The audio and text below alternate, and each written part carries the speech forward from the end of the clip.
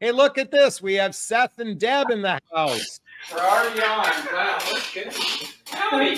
I'll come on here. Okay, hold on. Let's see if we can fix that. Whoops. Oh, there you go. So everybody who's watching right now, Seth and Deb are a couple who met online. They met. Deb happens to live in Zimbabwe. Seth lives in the United States. They connected, and now they're together. Are you giving us an update? Oh yeah. It's going great. You go first. Do you want to ask any questions? Well, I'm here to support you. How's your relationship going? It's going well. I've been there almost, it's 5 weeks now. About 5 weeks. 5 weeks. Okay, 5 weeks. So we're doing life together, just like you said. Yeah. Okay, great. We're not living in the bubble, traveling around and going here, there, and everywhere. You're just not having sex 24/7. You're actually doing stuff. Is that right? Well, we're nearly 60. Exactly. So. We're doing pretty good. We're doing good. Pretty good for Jody's. Okay, well, great. Well, we're really, by the way, since the topic is about monogamy, are you two monogamous with one another? Absolutely. Yes, absolutely. Okay, have you agreed to exclusivity? Yes, absolutely. Yeah. Okay. So Deb, a lot of women don't believe good men are out there. Is Seth a good man? Yes. What makes him a good man? What makes him a good man? Firstly, he's a feminist. Yes. Okay, so he's a feminist. Yeah. Besides you, he's the only feminist that I've ever heard of. A man that's a feminist. Yeah. Oh yeah. Couple. I don't classify myself as a feminist. I do. Let me just be clear. I subscribe to every human being treated, with respect and kindness, and to some level, equality. I believe in the human condition. I don't like the label of masculine or feminine associated with any of that. But that's just so. And the reason why I bring that up is one of my favorite books is called Personhood, and the art of being fully human. My point is, I don't like to necessarily label it. I like to just treat everybody as human beings. Yeah, well, that's pretty much what Seth does, and he's not on the one up, one down. Yeah. Okay. I will never ask her to submit to me ever. We're gonna. Well, okay. Well, here's the thing. You say never, but I'm not a fan. Okay, I'm going to butt in here. I'm not a fan of making promises in the future. Yeah. Okay, because how many times people have said, and our topic happens to be about infidelity, I'll never cheat on you, and then they cheat. So I appreciate that that's how you feel in the moment, Seth, but we only really know it when we connect the dots 50 years later. Yeah. I believe the idea of mutual submission is totally fine. There's, I totally believe in that. Yeah. So, I don't want to be lord of the household. That's basically what she means when I say I'm a feminist. By the way, before we go any further, if anyone has a question for Seth or Deb, post the question in the chat box. Yeah. If you have a question, we'll answer questions. But okay, so you guys, all right. So Deb, you still live in Zimbabwe. What's the game plan for the two of you? Our plan is for me to come and live here permanently. Okay. So I do have to go back home. Well, I don't have to go back home, but I am going to go back to Zimbabwe to meet my first grandchild. Okay, congratulations. Thank you very much. And then I'll be coming back. I would like to spend a little bit of time with my daughter, just helping her out and getting her settled.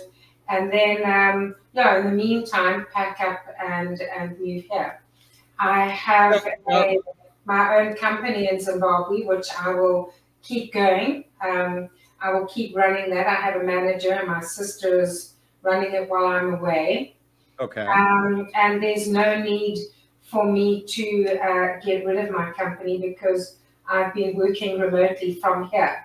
So when I say that Seth and I have been doing life, we've literally been shopping every day, working in the office every day together, cleaning together, washing dishes, really doing life. Wait. So Seth does chores and housework? Yes. Good for you. Good Good for you. We cook together. She does. I mean, I assist with cooking, but she's a very good cook. And then we do I'm a bit fussier. Yeah. I'll go and clean after sets clean. That's true. That's true. So, by the way, we have a question that came in. How long have you two been together? So we're pushing 6. I mean, we met 6 months ago, or 7 months ago, wasn't it? October. November, December, January, February, March, April, May. Yeah. Okay. 6 or 7 months. You're right. 6 or 7 months. Okay, so you met online 6 or 7 months ago, and then you physically met how long ago? So that was in December. I went to Zimbabwe, and we spent over a week together. And, and 6 or 7 weeks later, after we after we met. Yeah. And that's okay. So, all right. So let's play devil's advocate here. You know, and many of you know I was in a long distance relationship, and she moved in, and it didn't work out. So, what makes you think this is going to work out? I think we have a high degree of compatibility, and we are aligned, is the term you would use on really just about everything in terms of our values and morals. And you know, you talked about love earlier. You know, what I call the primacy of love, or the centrality of love in life. She's of the same mind on that. She's so. And you know, I said this last time. It's, what did you say? Character, character, character. And I think she has the character to have a long-term relationship, and I feel like I have that too, or at least I'm working toward that. So okay, so from Julie saying it's too early. I'm sorry I interrupted you, Jonathan. No, I was just about to say, Julie says it's too early to tell with them. There are a lot of factors. By the way, that's a very fair statement. Yeah. Okay, so may I answer Julie? What's that? May I answer Julie, please? So I don't think that. Let me. Okay, since you asked me to respond. You know, it depends. I don't know enough of your backstory to know about how, you know, your childhood wounds, your adult traumas, all those things. I don't know enough of that to really quantify it. I certainly, witnessing the two of you in this very early stage, you have good communication together. Seth has been very responsive. He's jumped on the channel before. Deb, I know you're in my group, my private group. We've talked before on the phone. So my sense is, if I had to give my gut sense, my gut says 90% chance you guys will succeed. That's what my gut says. How do I know this? Because I don't think either one of you are hung up on the fear of missing out with somebody else. I don't think that either one of you are players in any sense. I think the two of you have actually spent a lot of, see, my gut tells me that neither one of you is so broken that you're using each other for therapy, which a lot of long distance people do. They do it out of a fear-based approach. Not, by the way, this is on an unconscious level, not a conscious level. So my instincts tell me, even though you guys are relatively new, but at the end of the day, let me just say this, and I'm talking to everyone at a moment here. Like, what the fuck? You like my point, and I'm saying this like, I'm a big believer of diving in and seeing if it works. I'd rather have you fail in the first 6 months than be together for 6 years and have it fail.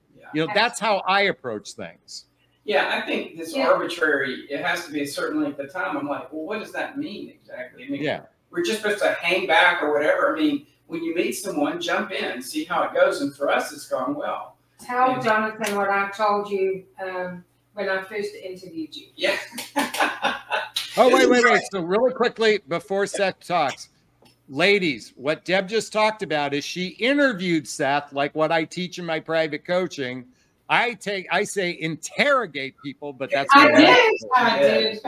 So tell us what happened there, Seth.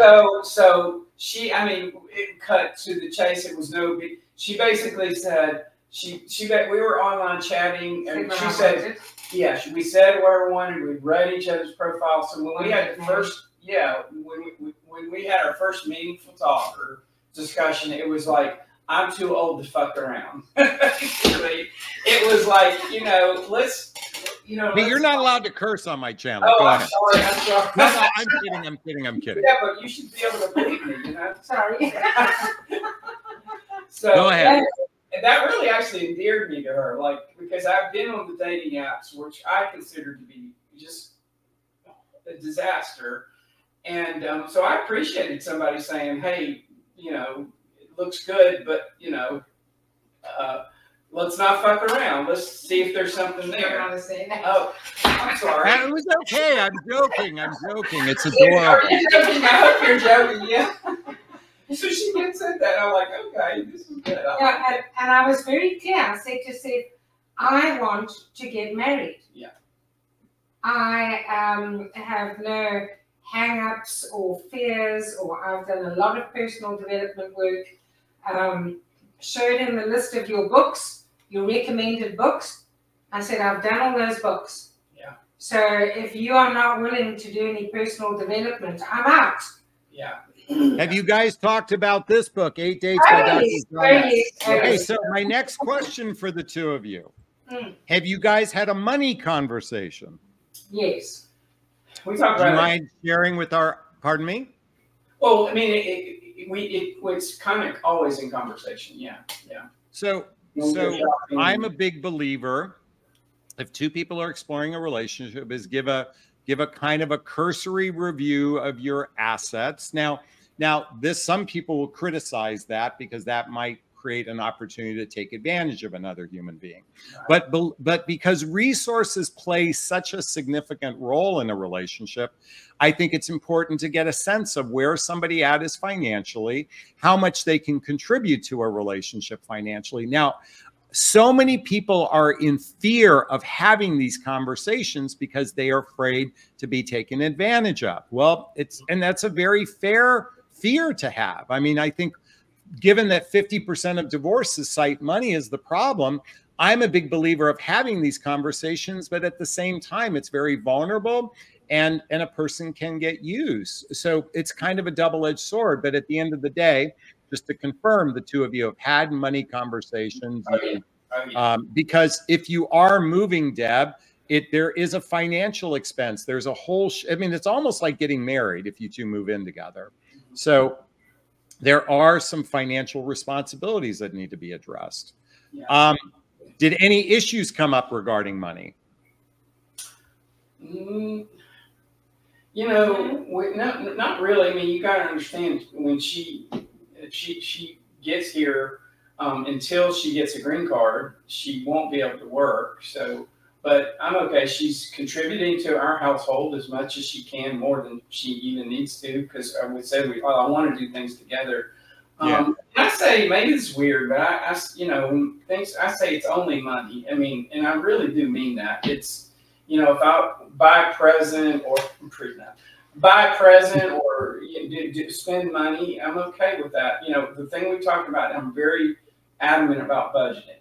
So, and so she's totally on board with that. And we've done our budget. We've done budgeting together. Good. So we both are deeply antagonistic to debt. And did you say antagonistic? Yes, to debt. Like, is that antagonistic to debt? Against debt, and I have some, so we're going to be working on paying some debt. I don't want anything that I can't pay for. Yeah. I absolutely refuse to have any debt. Yeah.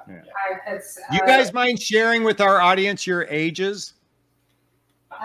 Yeah, we there's a joke. Okay, so for 4 months out of the year, we're the same age, which is right now 59 years old. We're 59. So when she turned 50, now I've made the joke. I said, you can call me sir, and I'll call you madam, and the rest of the year I'll call you young lady, and you can call me old man. But so you guys are 1 year away from being the golden bachelor and bachelorette. So, so you're right at the cusp. And by the way, the reason why I'm saying this, and by the way, for everyone watching, they met online. Okay, so online does work.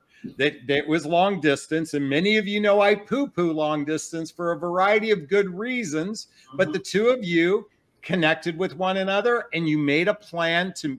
Seth made a plan to fly out there and meet Deb. you know, shortly thereafter, Deb came to visit you. So you guys were doing exactly what I say that you should do if you're going to consider long distance dating or relationship. So By the way, can I give hours of video chatting between all that? Hundreds of hours of video. What app did you two meet on? OkCupid. OkCupid. Okay. You know, I don't use OkCupid. I think I'm not a fan of any of them, but I think it's the best. Well, yeah, of course you think it's great. You know, I don't know why. I mean, I filled out that questionnaire, which is almost at the same level of eHarmony. Yeah. But I don't know why. It's the one website that I don't figure out how it works. And I do this for a living.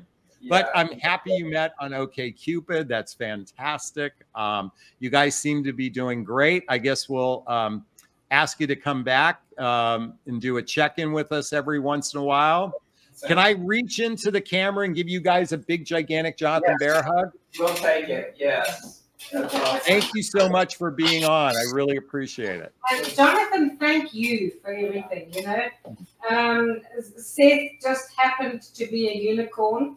Had never really done a lot of personal development work, but some. But what was in his favor that I look for because of you is Seth is very eloquent. Before he was in the fancy job he is now, he was an English major. And he, so he's eloquent. His profile was fantastic. Yeah. Oh. I didn't hire somebody. I wrote it myself, and it was long and detailed and specific. I'm just like mine, my friend. Just like mine. I'm a full believer in that. That was the attraction. That was the main attraction. All right, great. He didn't have a beard gut the size of Texas. I'm working on that. Okay, you got to lose a few pounds, Seth. She's such a good cook. Because Deb's in great shape. You know, she looks hot, so you better lose some weight to keep up with her. I just want to say one thing, Jonathon. I think you're brilliant.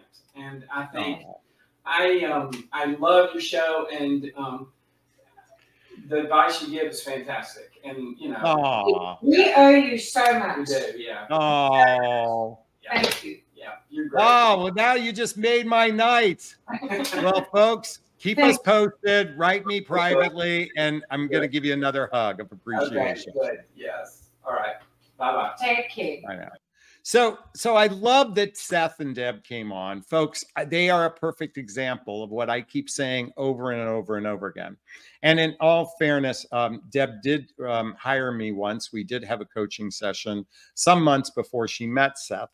Why I want to share this with you is I thought, I'm going to be candid with you. If you're watching this, Deb, you're not aware of this. I was like, God, she's in Zimbabwe. She's fucked. I mean, I literally thought that to myself.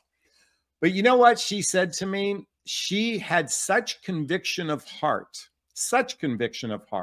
that she would actually meet a great guy. And literally weeks after that, she manifested what appears to be a great guy. Folks, I'm here to encourage you to stand in your power, to make a stand for your sovereignty. But most importantly, make a stand for what you desire. I am telling you, it is absolutely possible to attract a great guy just like Seth. Do we know he's a great guy yet? You know, like we only know when we can connect the dots backward, but my gut instincts tell me, and I think everyone watching would say the same thing, he's a good guy and they exist out there. They do exist out there. It is raining great men. I want to invite you all to say it with me. It is raining great men. It's raining great women. It's raining great men. Is this sinking in? Is this resonating with you? Please let me know. Post a comment below. I'd like to hear your thoughts. If you found value in that brief conversation with Deb and Seth, please hit that like button. Please share this video. Please subscribe to my channel and hit that notification bell. You can be so notified of new videos. And if you want to connect with me, there's links below in the show notes, a variety of different places to connect with me.